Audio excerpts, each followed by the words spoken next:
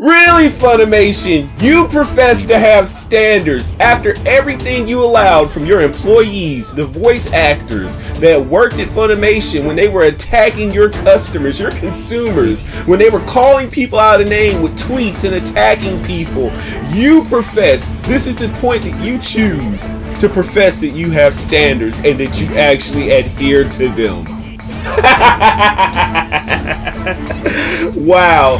Is there any other company that fails like Funimation? Is there any other entity, company, conglomerate that fails on such an epic level like Funimation?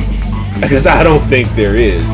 I'm looking at Funimation, and of course, I mean, at one point I was a fan of Funimation.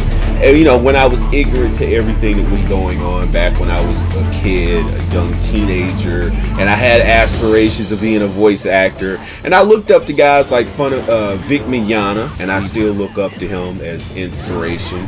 Back when, you know, he used to work with Funimation on, you know, Full Metal Alchemist and Dragon Ball and other different shows that he was a part of. But, you know, as time went on, it became more apparent about the politics and ideals that Funimation tried to, you know, invoke on their consumers. And now we have another instance of this. So Interspecies Reviewers is this great new anime, and I got a review of Interspecies Reviewers coming out.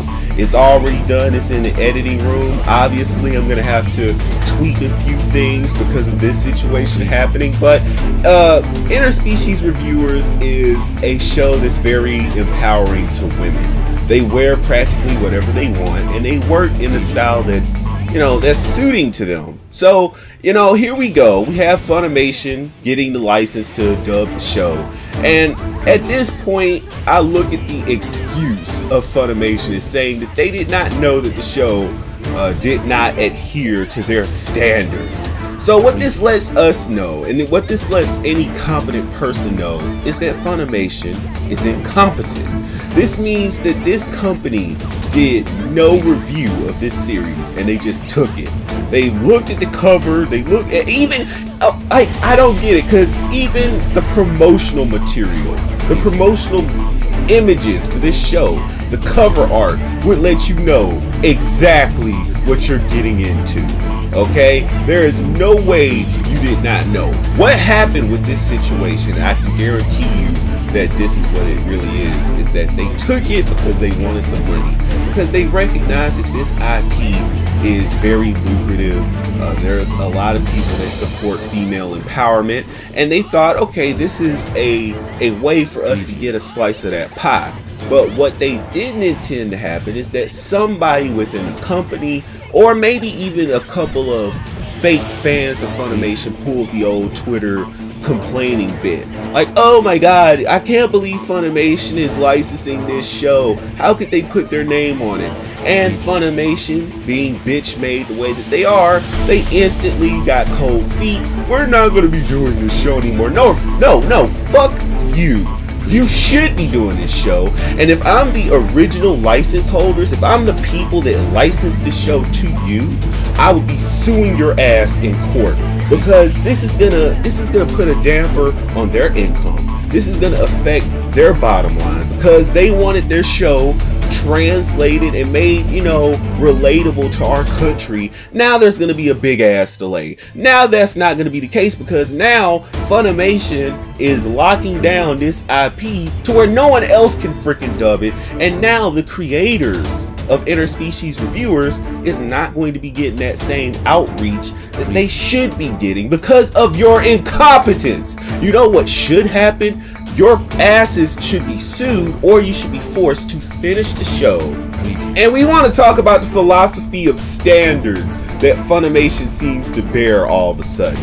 Let's look at this. So the buck stops at Interspecies Reviewers, right?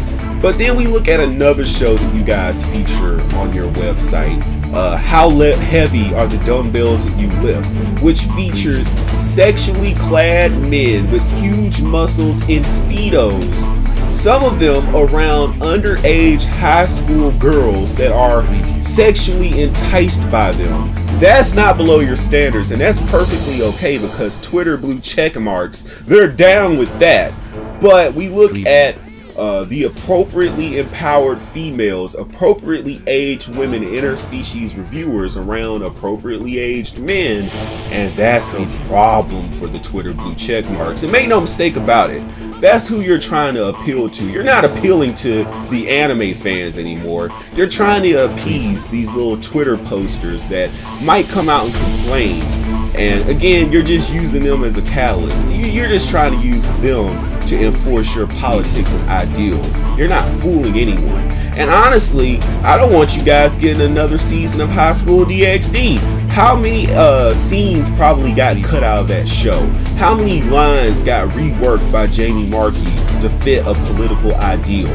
I mean, that's pretty much typical with your studio at this point, Funimation. You go around censoring other people's artwork, and you go around pushing your own political agenda on the anime audience and community. You're not a friend to us anymore. You're destructive, and I think it's time that we as a community participated in dismantling this establishment, right? Again, I don't believe that you guys were this idiotic. I know that Funimation is incompetent, but there's a limit. I don't believe that they did not review a single second of this show and then pick up what it was really putting down.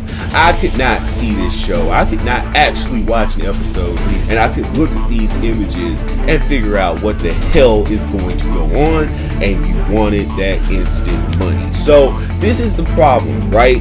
I think that we're at this point now with Funimation, and we were already there with the Vic Mignogna case. We were already there to the point where we needed to be talking to these companies, to these original license owners of these shows, and getting them pulled from Funimation. Because if Funimation is this incompetent that they'll pull this with interspecies reviewers, then we need to be warning these other studios in Japan. We need to be talking to people that work with My Hero Academia. Now, of course, My Hero Academia does not feature the same level of female empowerment. Even though they have characters like Midnight and Mount Lady, it's still not a level of female empowerment. I mean, females are still repressed in that show.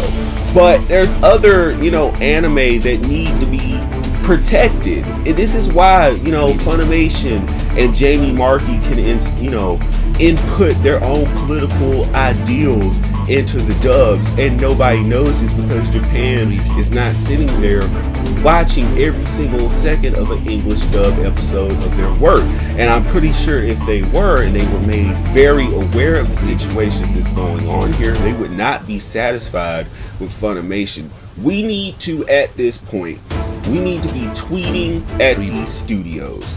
Don't tweet at Funimation. If you have to put Funimation, obviously you're gonna have to put them in a tweet, but we need to be tweeting at these studios to get these shows pulled from Funimation, because that's gonna hurt their bottom line.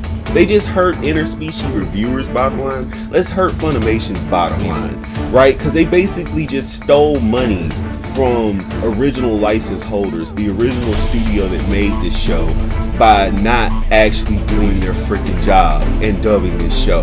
And at this point, I would not want Funimation to dub this show anymore, because they would probably pull some BS, like being half-assed about it, just like they were half-assed with the dubbing of Dragon Ball Z Kakarot. I just think we're at a point where every single person in this company should not, no, Funimation needs to go down, and every single person that was down with the fuckery should be not allowed to work on any anime anymore. They need to just go do something else, because they've proven that their ideals are toxic and it corrodes anything that they're actually a part of. And they should not get the privilege of being a part of our genre. They've proven that they want to be Hollywood, they want to censor stuff, they want to inject politics into stuff.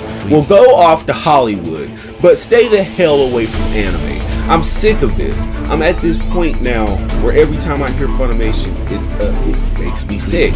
Like, don't get me wrong, it's not like I'm going back retroactively and hating shows that have the Funimation seal on them. I still love Dragon Ball, back in the orange box set. I still love Yu Yu Hakusho, Tenchi Muyo, different shows that were dubbed by Funimation. But now, this new Funimation, this new entity, post 2010, it's truly a snake den, and they're gonna keep pulling stuff like this unless we cause a outrage, unless we get to a point where we can concentrate that outrage, not just blind hatred and fury and mean tweets. We need to get all on one accord.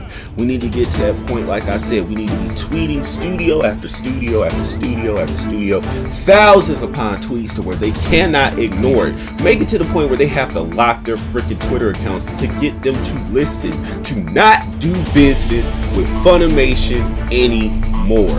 And I'm sorry, I don't like, you know, saying things like that, because there might be that innocent average Joe that is not part of the fuckery at Funimation, but he needs to have the confidence to say, look, I see stuff is going down, let me secure my future and go do something at some other credible company.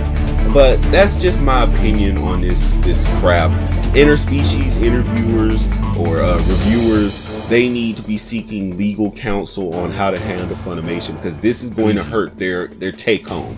This is going to hurt their money. This is going to hurt them globally, and it's all because of Funimation. I'm sick of this. I'm sick of this brand of Funimation stupidity. But let me know what you think in the comment section below. Watch any of our other videos here on the Perfection channel. Of course, I've been your perfect being and the #1 anime gaming Dragon Ball Xenoverse channel on YouTube and the internet, Perfection Sama. Hit that subscribe button, click the notification bell, and I will see you guys in the next video. And if you've made it to this point, you're a hashtag completionist perfectionist, put completionist perfectionist in your comment and you might see it in the next video. Peace.